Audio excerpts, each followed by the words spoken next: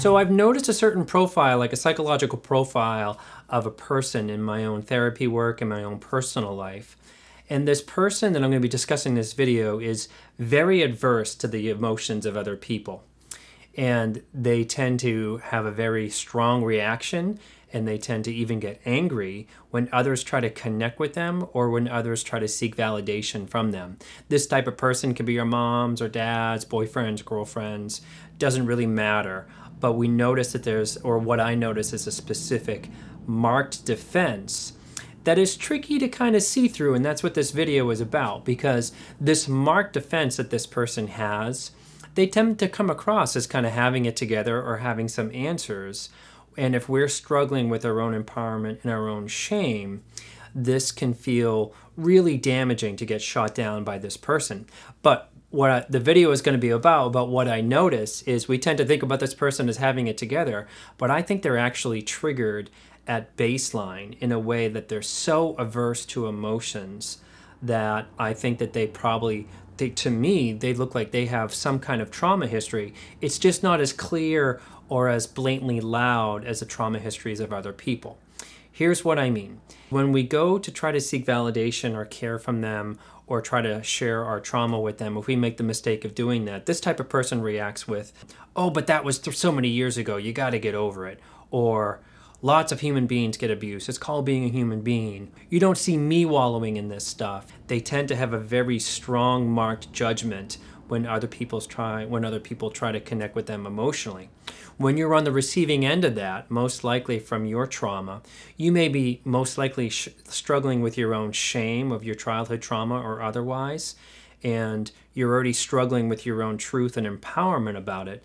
So going to a person like this tends to be pretty damaging or dangerous when it comes to feeling connected and feeling sort of safe. Some qualities about this person that I find tend to sort of line up with the type of, and I don't mean to keep saying this type of person, I just mean, I would just want to say this type of trauma survivor. The qualities that this type of trauma survivor has is they tend to be highly reactive to the emotions of others. Specifically, if they perceive that the other person is going into victimization, I find they have a marked response to that. Another quality is they, on the surface, they seem like they have it together about their emotions, when the reality is they're almost anti-emotion. They deal with their feelings from a place of very much repressed, keep a good face going on, and don't sort of talk about it, and definitely don't talk about it with them. And there's sort of a toughness about it. And the other quality is in relationships, they have a marked attitude of like, you should be like me and put this stuff away. So that's some qualities that the person sort of has.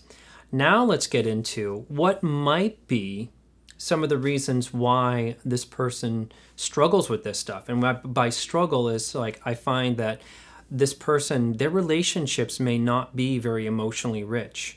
They may be in a partnership or they may be in a family life that is sort of around sort of toughness is what I find, or it's not a very touchy-feely kind of emotional standpoint.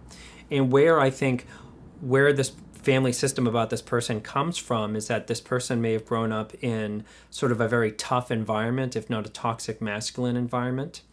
But here's the thing that I really find is a potential cause. And this is what's tricky about this stuff. This person would be the authority on it, but you really can't get that. They're not really interested in therapy. They're not really interested in talking about their childhood. But from what I see is I wonder is if this person grew up with somebody who was overly emotional, who was sort of played a little bit of a victimization or the victim card, and they have a strong reaction to that. Let's just say that this person grew up with a very emotional alcoholic who would try to get them as a child to get them to validate their feelings and sort of take them hostage. Or that they grew up with a narcissist or someone who was very sort of struggles with a personality disorder and sort of took this person hostage in a way that that classic thing about the classic trauma thing about the parents requiring their children to provide emotional support. So that's one theory that I have going on, that the person who exhibits this strong defense is, I think that they're triggered.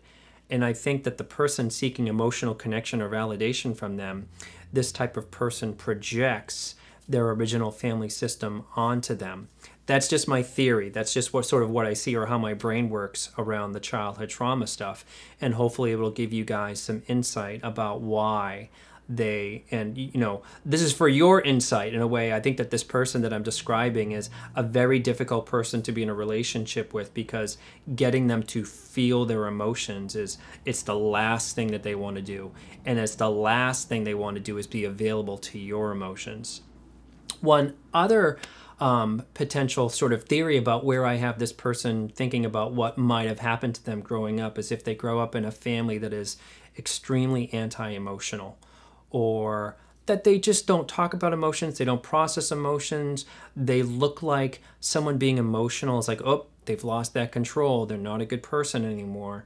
And there's plenty of toxic family systems that are like that. Or simply that this person had no prior parenting about their own emotions, and that the family was really limited emotionally. This person's a really tricky person to be in a relationship, especially when you're trying to seek connection or when you're seeking validation. They tend to get mad at you when you are exhibiting your feelings, and they will just sort of have this very superior coaching kind of a thing, just be like me. But what I wanted to express to you guys as the point to the video is that we often feel shame about our own triggers or trying to seek connection like that, but we really need to start seeing other people as having their own triggers, and it's not just us in that. Because when you are on the receiving end of someone who sort of says to you, that was so many years ago, you got to get over it, you don't see me like connecting with you about your trauma, or you know, like as if they're playing rules and stuff like that, like special rules, is I find that when you're on the receiving end of that and you're struggling with your own shame and your own empowerment, you will feel shot down. You will feel like maybe this person is correct and they have it more together, when they don't. They may be just as triggered as you are. And the other side of it, sort of like the thinking about, another perspective to think about is, what is so dangerous for this person about your emotions? What is so, this person has a marked thing that they have going on that they perceive, they have a hot button issue to perceived weakness.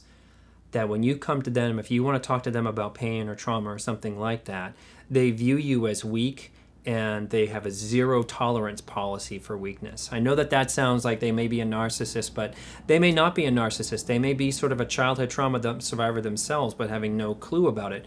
Don't coach them about it, because this person tends to think therapy is for weak people. So try not to get confused about, if you get shot down by this person, is what is so dangerous about other people's emotions, is what is so dangerous about opening our hearts to someone and being present for them.